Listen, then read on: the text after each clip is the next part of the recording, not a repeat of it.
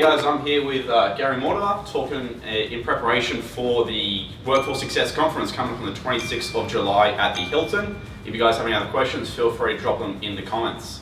Now, this is your second time around. You spoke at the first conference last year about breaking the rules. So what do you actually mean by that? Well, yeah, it was great to talk last year at the very first conference, and I guess my position there was we tend to set these very strict constraints around a customer service or customer engagement, and sometimes it's okay to give your teams a little bit of flexibility, or certainly empower them. And this really came from, I guess, some of my interactions that I'd seen take place in a number of service sectors. You know, the one I talked about was going into a bank I've been a member of for, I guess 25 years, and asking for a very simple transaction we made to my travel card. And apparently there was a policy change, and as a result of that, the team member was unable to help me, although they were able to help me ultimately. And it was a good example of, we tend to make these policy changes without really thinking about what does that mean for the customer. And then we compared that with, say, flying with Qantas, where I'd observed a flight attendant break the rules, or maybe let's just say bend the rules, and give a customer that couldn't find their wallet a small bottle of wine. Sure. Yeah, so it was a really small incident, but what took place was the team member in the bank had a really negative experience, and I had a really negative interaction because of a simple policy change, and they were very constrained. They couldn't bend the rules or be flexible.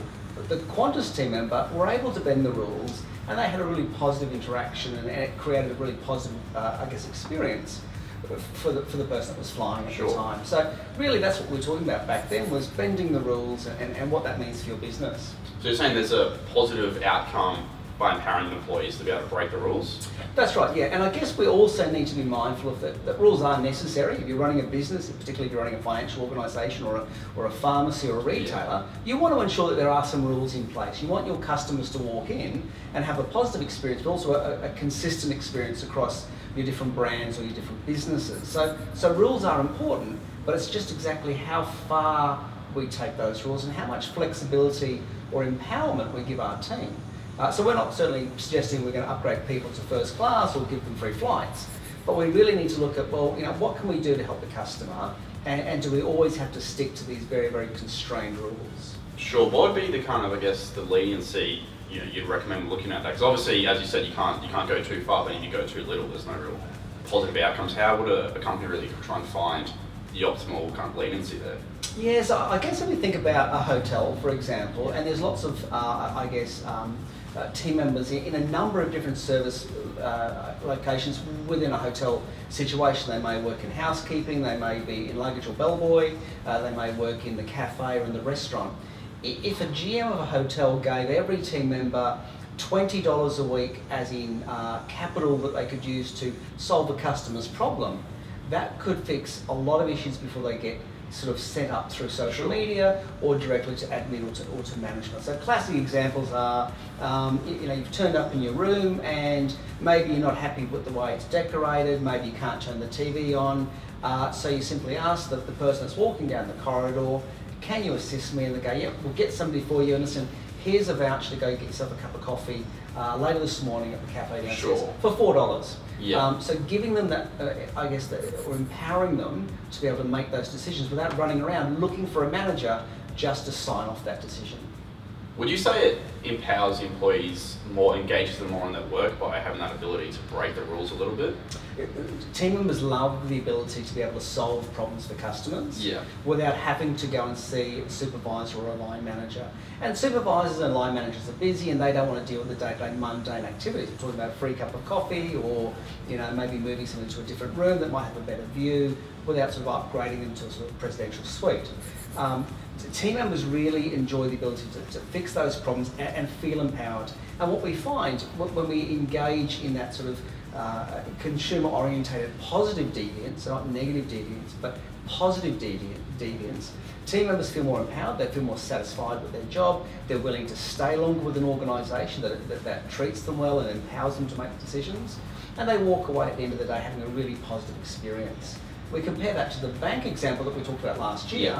That team member had a really negative interaction with me. They had a really negative interaction with the bank manager, their line manager. They didn't feel empowered to make a decision. And I can guarantee that they'd be looking for another job that afternoon, sitting there on their phone. Yeah, sure. Would you say the engagement it creates is from the natural one of problem solving, or even just them having a little bit of flexibility to be almost rebellious? What would you say would have the biggest impact? I think it's not about being rebellious. I think team members will normally come to work, to create a deviant effect Sure. in the marketplace or in their workplace. And certainly we see levels of internal theft, and we see team members doing things that tend to be somewhat disruptive to an organisation or destructive to an organisation, but they're generally dissatisfied team members. They're team members that possibly aren't performing well, or they feel disadvantaged in some way, and they might sort of take company assets or damage company policy. But these are a very minor group of team members. In most cases, what they want to do is actually solve the problem for the customer, and they want to solve the problem relatively quickly. And being empowered to make that decision, bend the rules, possibly break the rules a little bit, is a great way to look at business through just a different lens. So kind of making your employees more self-sufficient in their role. Yeah, and think about how much time that then saves lines of supervisors and managers as you move up through that managerial chain. That suddenly you're not having to sort of manage every single instance or interaction that takes place across a retail store, across a hotel chain, across a theme park.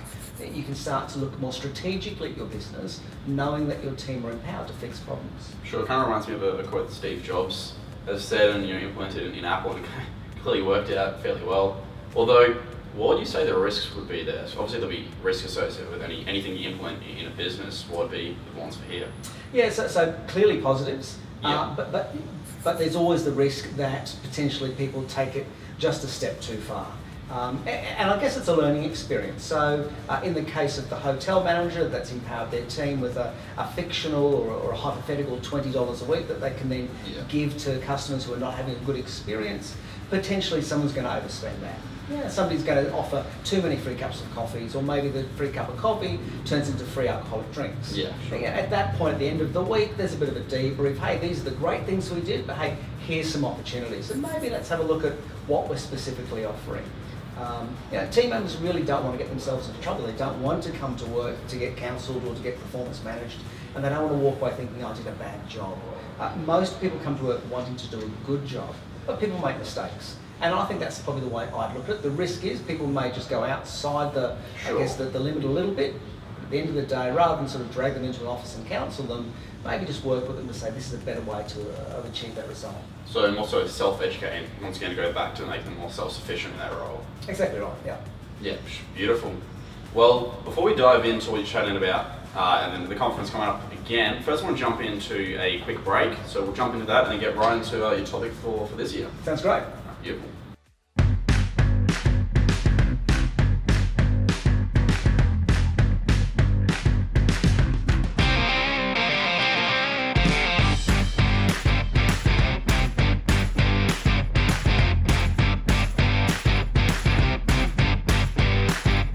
Alright, let's get back into it. So this year, it seems you're talking about more a point of difference with your title being differentiate, not demonstrate. That's right. So what's your motivation there?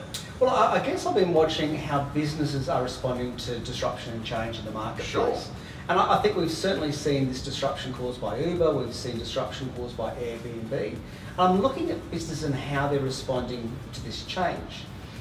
If we go back a few years to when Uber entered the marketplace, I'm sure we'd all remember taxis out there demonstrating, blockading airports in Melbourne, standing in front of Parliament House, waving petitions. And I think that's probably a negative way to approach change, because my view is that change is going to happen anyway. Disruption's going to take place. And businesses are going through that currently. And what happens after spending 12, 18 months protesting and blockading, customers went out. They want an alternative to catching a cab. The alternative was Uber. State governments finally said, well, we're going to legalise it. So all that effort and energy into demonstrating wasn't spent in looking at how do I differentiate my business, or how do I change my business model, how do I respond to this new competitor that's coming into the marketplace, how do I understand them and make sure that I'm somewhat different. There's something happened in Victoria only last month, and I saw a small group of retailers headed up by the Master Grocers Association. These were the IGAs and the food works. And they're out there saying, save our stores, don't shop at Coughland, Coughland's going to be bad, we're going to lobby council not to sign off their development applications. Now Coughland's owned by the Schwartz Group. It's the 4th largest retailer in the world. It also owns Lidl, which is the other Aldi alternative. Now that business has globally made a decision to enter the Australian marketplace. You can protest all you want, but they're coming. It's a bit like protesting against Aldi. They're going to continue to grow. And consumers will make a choice to shop there, or they'll make a choice not to shop there. So what happened last week, the Victorian government signed off the application for 3 new Coughland stores in Victoria. They've signed one off in South Australia. They're looking currently at Queensland and also New South Wales. So this business will come to Australia, and it will open businesses and stores at the end of this year, at the start of 2020. So protest all you want, it's probably better to spend some positive energy looking at how can I differentiate my business? How can I understand my customers more? Sure, so like the classic adapt or die situation, really. Exactly right. And I look at sort of taxis, and I was in one recently, and it's only now that we're seeing taxis implement apps on their phones so you can track where your taxi is. They're starting to become more vocal on social media, but they're still not there yet. And I had a negative experience in a cab recently, and I tweeted my experience because I had a Twitter account, and I got no response. So they set up a Twitter account because that's what I guess they have to do, but no one's running it, no one's having a conversation. So it's a slow burn for the taxi industry. They're slowly changing, and I think we're going to see that with retailers and other businesses, how they respond to change and disruption. Yeah, sure. So retailers obviously a prime example. There would be e-commerce coming into the market, and you've got your physical locations not really adapting to that. What would you say retail would have in their toolbox to help them adapt before it's too late? Well, I guess I look at really innovative retailers that are playing in the same space of others, but they're doing it somewhat differently. And one of the retailers I often look at is Lululemon. Now, Lululemon sells athleisure wear, they sell yoga pants and jogging gear, and those products aren't cheap. But you can get those products anywhere else. You can get them at Lorna Jane, you can get them at Target, you can get them at Rebel Sport. So why is Lululemon different? What they're doing is they're building community around the brand. They understand they can't compete on price. They can't compete against Kmart and Target's $12 yoga pants because they sell $80 yoga pants. So what they do is they say, well, listen, our customers love yoga. That's why they come to us. So let's open our store up after close of business and do free yoga classes once a week. Let's build some community around the brand. We know that our customers really love jogging and running. That's why they come to buy jogging gear and running gear from us. Let's do jogging clubs or jogging classes at the start of the week.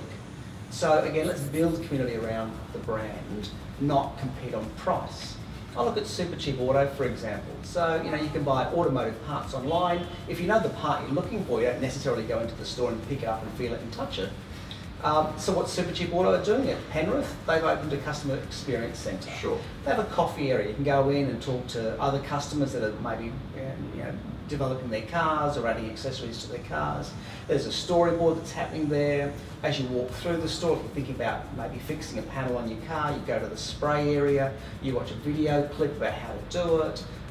If you're looking at, say, radiator hoses, big sea of radiator hoses, you put in your model number and up it pops over here. So they're blending their digital footprint with their physical footprint to differentiate themselves from other automotive parts retailers, but also importantly, the growth of online in that space. So you're kind of getting the best of both worlds rather than one or the other? I think, exactly right. And I think what we're going to see, particularly in the retail space, is that blending of physical and digital. And it has to be that way because everybody's sort of playing in that digital space now. And more of us are now shopping online. We've seen this week Bunnings announce sort of a move on to, into an online area. But they're doing it very strategically and very slowly as they're making sure they've got a really good offer to go online with before they sort of roll out across their entire fleet of stores. I mean, the challenge for retailers in this online space currently, particularly in food retailing, is how do I, get my product to my market faster? And currently what we're doing is we're taking the product from a pallet and placing it on a shelf, waiting for an online order to come in, then taking it off the shelf and sending it back out to the customer's house. That's operationally slow, it's very, very costly. but we're now looking at how are retailers responding to that in a different way. So this week, Coles have announced sort of expanding a trial with Uber Eats. So a small range of products that you can jump on your phone, order, and it's delivered in 30 minutes. So speed is becoming the currency of new businesses. Yeah, well I guess nowadays you can get everything in real time, so it only makes sense to speed up those processes there. Yeah. How would you say the consumer experience would be really altering the differentiating rather than demonstrating? So how would a consumer be impacting that? Well, one of the things we tend to want to look at is the customer journey and look for those pain points in that customer journey. So we talked about sort of online shopping, for example. The process of finding the app on my phone is pretty easy. The process of ordering is pretty easy. And transacting is secure, that's good, but the pain point is waiting. Yeah. So how do I fix that? Now I can't afford to have trucks running around the suburb with a couple of items on it. So what we're seeing is sort of really innovative startup companies jumping into this space going, I can fix that pain point. Yeah. Companies like Parcel. So Parcel's almost like the Uber of home deliveries. So they're tapping into the gig economy. So people work in the city and they go home to the suburbs.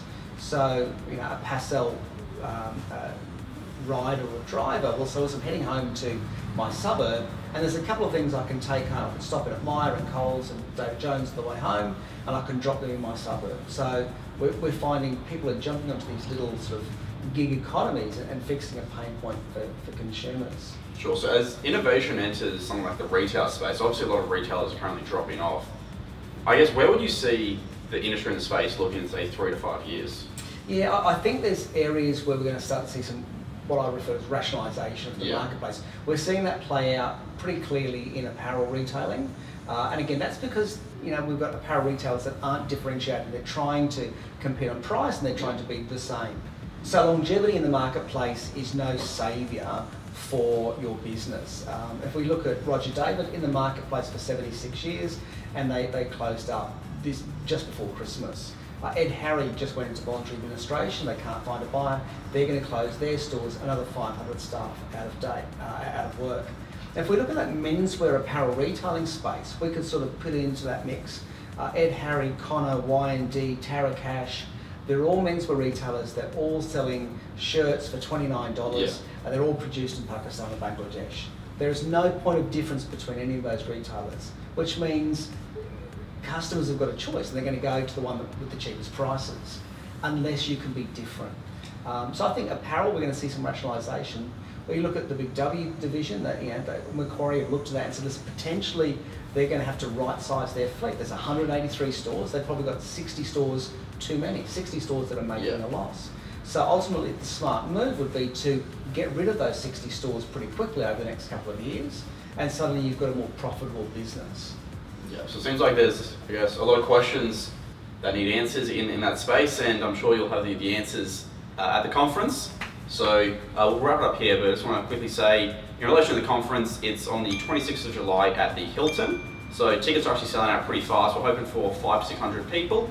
So buy your tickets fast. We've got a lot of good speakers in the line with a lot of other videos like this will be out of interviews. So make sure to watch the videos and also come on to the conference. Keen to see you all, and I really appreciate your time.